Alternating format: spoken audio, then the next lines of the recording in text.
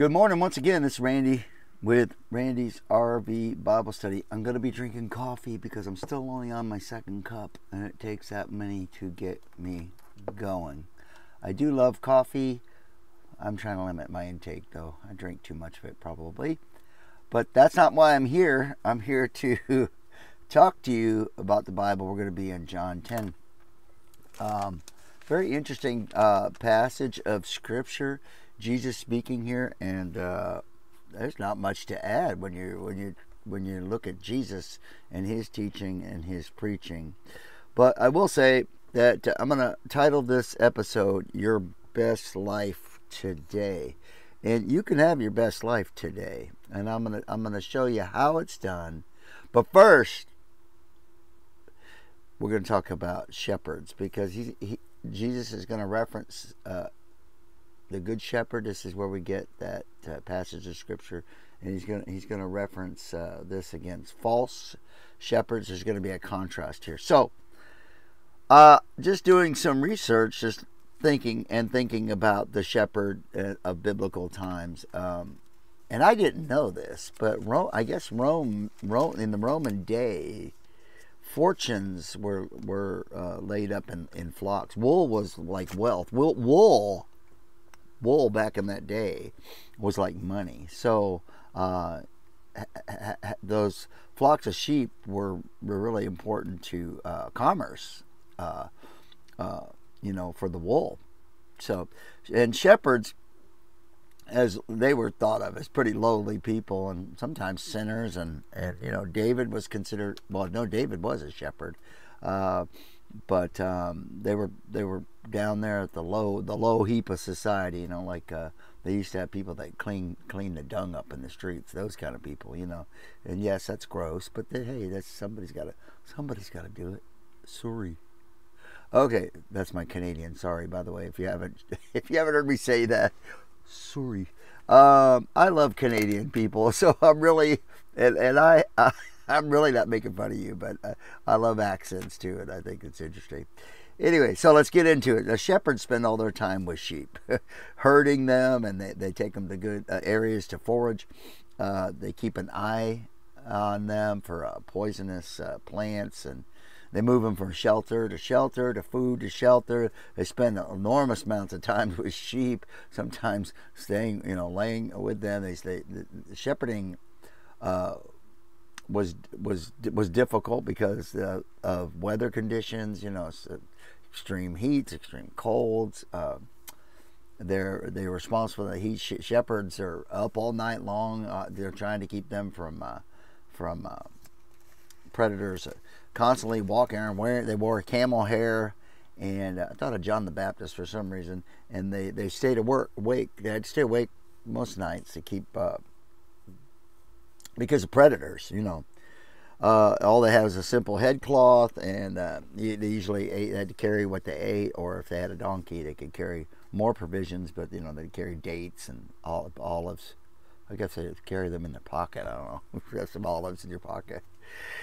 Bread, cheese, I stayed with the flock for days, and they'd have to watch out for the predators, bears, lions, wolves, and leopards even lived in wilderness areas. So shepherding happened outside of the city, outside the wilderness, not in the farmland areas. So access to food was probably difficult, but shepherds using a pen, oftentimes now they would lay across the opening of that pen, acting as a gate. I thought that was interesting to protect the sheep from straying. We'll see that illustration in John 10.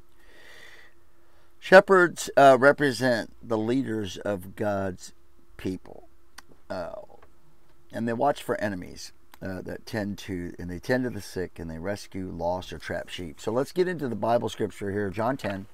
I hope you're blessed today. I don't know what just dropped, but something dropped.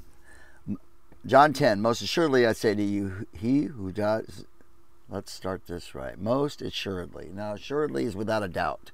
Let's just get that word out of the way, assuredly. You're going to have your best life today? Where are we going to get to that? We're going to get to that. I'm going to show you how to do that. Stick with me. I'm going to get you there. I don't know what's wrong with my eye, but most assuredly I say to you, he who does not enter the sheepfold by the door, but climbs in some other way, the same is a thief and a robber. Remember, I talked about wool being, well, who would want a sheep? You know, you would think about it, stealing a sheep. Yes, you would back in that day. And so a thief wouldn't come through the door. He's going to come climbing over the fence and, you know, snagging some sheep here. A thief, sheep, they sound the same, don't they? But he who enters by the door is the shepherd of the sheep. Because the shepherd's coming through the door. Or sometimes he has to be the door. Remember, I said that. Remember that picture is what I'm saying in your mind. So, to him the doorkeeper opens, and the sheep hear his voice, and he calls his own sheep by name and leads them out. Interesting fact there that sheep really do know their name. A lot of times shepherds would assign each sheep a name, and they also know the shepherd's voice. Now, there's a YouTube video I might, I probably will put in the description so that you could check it out. I mean, it's the most interesting thing. These shepherds, modern day shepherds, they call out this flock of sheep. They're about maybe no more than 50 yards away, and they call out to the sheep, and I think there's 4 of them, but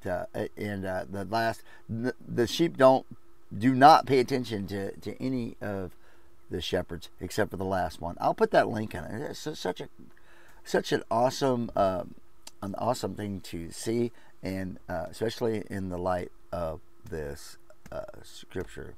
So let's get to that. And when he brings out his sheep, he goes before them, and the sheep follow him, for they know his voice. I just spoke about that. Yet they will by no means follow a stranger, but will flee from him, for they do not know the voice of strangers. Jesus used this illustration, but they did not understand the things which he spoke to them. See, I don't understand that, but they don't understand. They just because they're in the world, and they just don't want to hear this. Unbelievers can't understand, by the way. It takes the hand of the Holy Spirit to believe, and more than the hand. But I mean, I don't know why I said it that way, but you have to have the Holy Spirit to understand. The Bible is foolishness to those who are perishing. And who are those that are perishing? Well, those are the people that don't believe in Jesus Christ. And so I want you to have that. I want your eyes to be open. We talked about that. And this book of John is full of these kind of things. Your eyes will be open. You're walking in darkness. We've talked about walking in darkness. These Pharisees were cruel. They were cruel. The Pharisees were the leaders of the day. They were the religious leaders. This is what people were following, and they were cruel to this. Yesterday we talked about the blind man receiving his sight, and the Pharisees were just brutal. They were cruel to him. They kicked him out of the synagogue. Then Jesus comes and talks. Most assuredly, without a doubt, I'd say to you that he does not enter the sheepfold. So, this contrast between a good shepherd and a bad shepherd, and what does it have to do with our best life today? I'm going to show you. And Jesus is the good shepherd. So Jesus said to them, most assuredly, once again, without a doubt, I say to you, I am the door of the sheep. Now remember the illustration. I said sometimes shepherds had to lay down in front of the gate and act as a door so sheep wouldn't go out if they found someplace, maybe some rocks or something. Maybe they could get them in a pen and corral them up. The sheep wander. It's no wonder that we are compared to sheep. We tend to wander. Sheep just wander around aimlessly. All whoever came before me are thieves and robbers, but the sheep did not hear them. So if you're in Christ today, praise the Lord, because you're going to recognize the different voices. You know, I'm more concerned about those that are in Christ right now. That's my heart. And for you that are in Christ, I'm concerned for you too. I love you. I'm not saying that, but I'm saying that the sheep don't hear the voice of a stranger. You have to be God's child. You have to accept Jesus Christ to be considered a sheep, because the Bible does talk about sheeps and goats being the total opposite of sheeps. Sheep. I don't think there's an S on sheep. So I never claimed to be an English scholar. Now, obviously, if you've watched my previous videos, you'll know it's not. I'm not much. Me no have much education. So I'm at the door. If anyone enters by me, he will be saved. Here we go. And we'll go in and find pasture.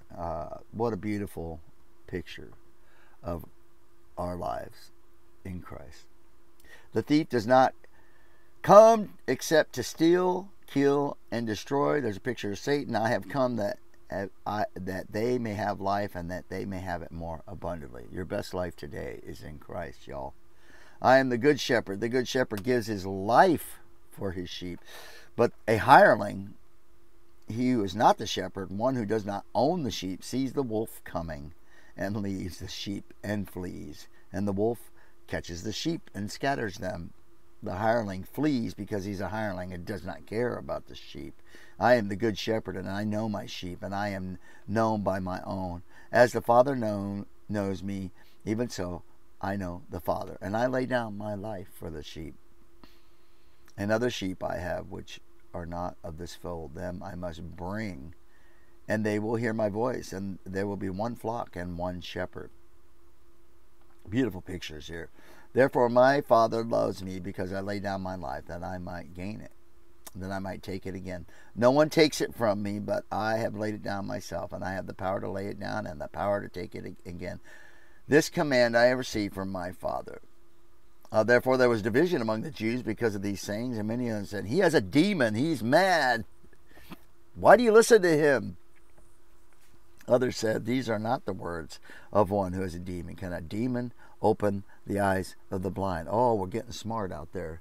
The shepherd knows his sheep. Now, it was the Feast of Dedication in Jerusalem, and it was winter. And Jesus walked into the temple on Solomon's porch.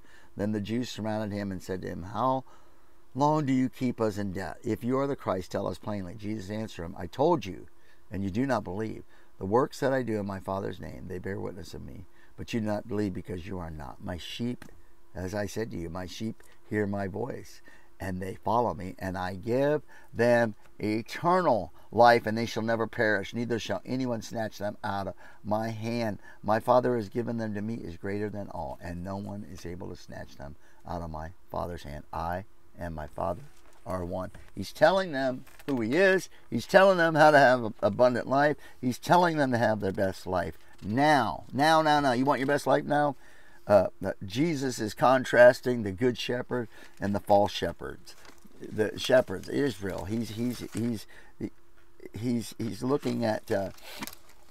He's telling them beware.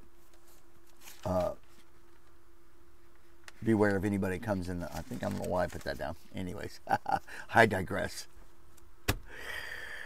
Oh boy, most assuredly I say to you the following: the great conflict with the religious leaders regarding their cruel treatment of the blind man. I told you about that. After receiving sight, we're going to suffer. I said that yesterday.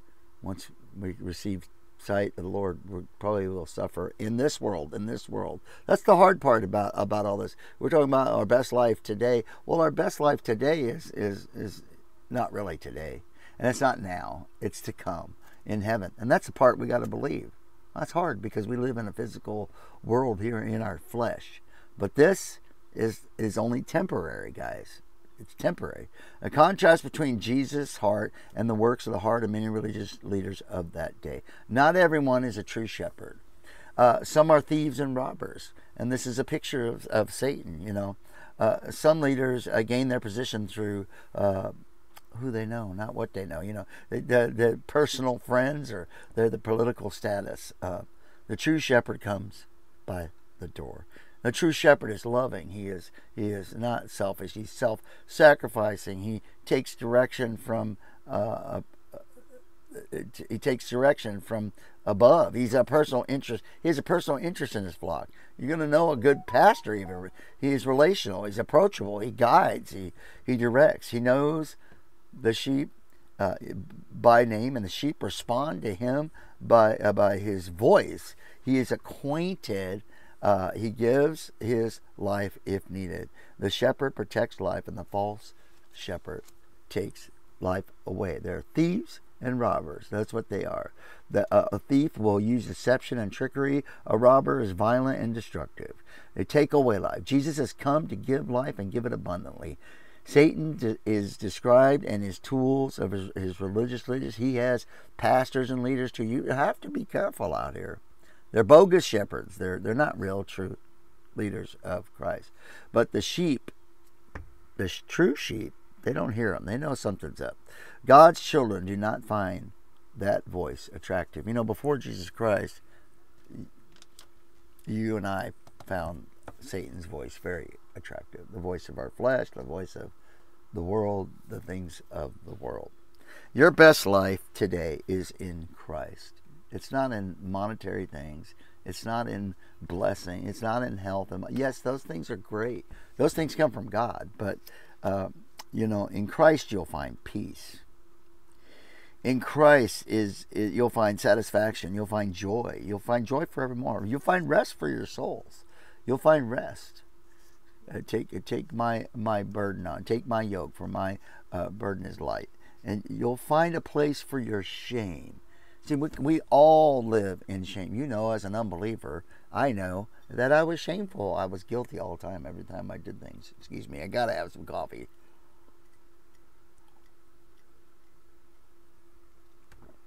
You'll find rest in Christ. And you want rest from that? You'll find forgiveness in Jesus Christ. You'll find an abundant life. It's just not... You'll find... It doesn't mean you're going to have a long life. It doesn't mean that you're going to have an easy, comfortable life. Well, Randy, that's not what I want. I want an easy, comfortable life. That doesn't happen here. Here, we have eternity in paradise to come. Isn't that much more than this? Maybe we get 80 years here. I'm 58. I'm not far away from that. So I don't know how old you are. It doesn't really matter. But you could die at any time. But everybody dies. The wages of sin is death. An abundant life does not mean long, easy, comfortable living, but stamina. I wanted to read. I want to read Matthew 7. Enter through the narrow gate, for wide is the gate, broad is the way that leads to destruction, and many enter into it. But small is the gate, and narrow the road that leads to life, and only few find it. Watch out for false prophets. They come to you in sheep's clothing, but inwardly they're ferocious wolves. By their fruit you'll recognize them. And not everyone who says to me, Lord, Lord, will enter the kingdom of heaven, but he who does the will of my Father in heaven. Many on that day will say to me, Lord, Lord, did we not prophesy in your name, and drive out demons in your name, perform many miracles? Then I will tell them plainly, I never knew you. Away from me, you evil doers. Therefore, everyone who hears this word of mine, and listen, I'm telling you about Jesus' word. This ain't my word. This is Randy's. This is not Randy's gospel. This is Jesus' gospel. This is Jesus' words. Anyone who hears these words of mine and puts them into practice is like a wise man who built his house on the rock. The rain came down, the streams rose, the winds blew and beat against that house. Yet it did not fall, because he had his foundation on the rock. But everyone who hears these words of mine and does not put them into practice is like a foolish man who built his house on the sand. The rain came, the stream rose, and the winds blew and beat against the house, and it fell with a great crash. Listen, the winds blow, the rain comes, life isn't easy. Many of you out there are struggling. I know I have struggled. Many of you know this to be true. Many of you have seen dark days. Having or being a Christian doesn't mean that you're going to have an easy life. It means that you will have stamina, that you will have the ability, that you will have joy in these storms. You will have the energy, you will have the stamina, you will have the overflow, and you will honor God, and you will come out with a foundation.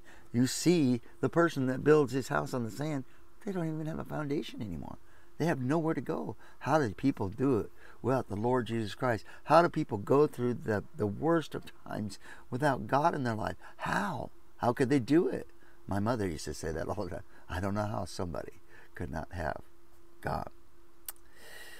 Full of life and are bright and vehement, Spurgeon said, Christ laid down his life for you and I. A good leader would do the same. He'll display the characteristics of Jesus Christ. And as a good pastor, I know of some. I have a good friend, Pastor Bruce. I would put him at, I think he's this kind of pastor. Oh, not opposing false doctrine. They're willing to put up with anything for the sake of peace and quiet. That's what Spurgeon said. Listen, build your house on Jesus Christ. You can have your best life today. Today could be your day. What do I mean by that? Salvation is the best for you. It's best for you that I tell you about this. It's not best for me. I don't get anything from this RV Bible study. I'm not asking you for any money. I'm not asking you for any, I don't get any, I'm not looking for recognition. I'm not that kind of person that can care less. I'm telling you this because I believe we're in the end days, and I feel compelled, but your end day could be today. And your end day could end in a car wreck. God forbid that happened to you, but it could. Or a heart attack. Or you could be diagnosed with cancer and have to go through horrible times. But Jesus Christ, you could have. And you can have eternal life. So when you pass from this life into the next life, you can pass knowing that God's forgiven your sin. And you have security. Most assuredly, I tell you that you'll have it. Without a doubt, Jesus is saying, without a doubt, you'll know the shepherd. You'll hear his voice. You'll follow after him. He laid down his life and for you and I. And so that we could have eternal life. No person will have eternal life in heaven without Christ. So you'll have eternal life, but it'll be actually what the Bible says, eternal death or eternal life. You can make that choice today. It's okay. So with that being said, how does somebody do that? If you don't know the Lord, this is a very, it's simple, but it's not simple, because you got to get real. And you got to get real with yourself, and you got to say, okay, I hear you, God, in my heart, and I know that I'm a sinner. I know I'm guilty. I know I can't live right, and I haven't ever been able to live right. I'm a slave to sin.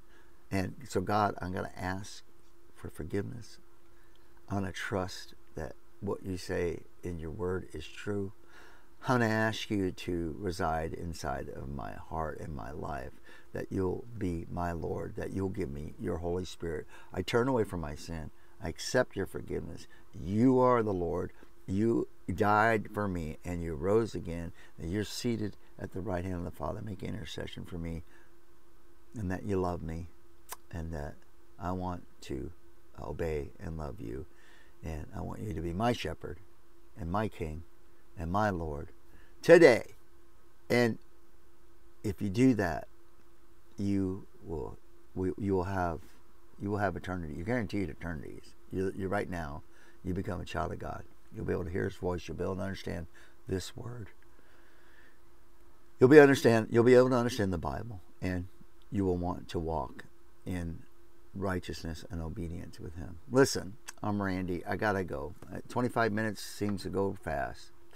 I guess I love you, but the most important thing I want to say is Jesus Christ loves you to death. He gave your life. He gave his life for you and for me. And please accept that. Okay? Have a great day. I hope you guys learned something. And I'll see you tomorrow, hopefully, Lord willing. Bye.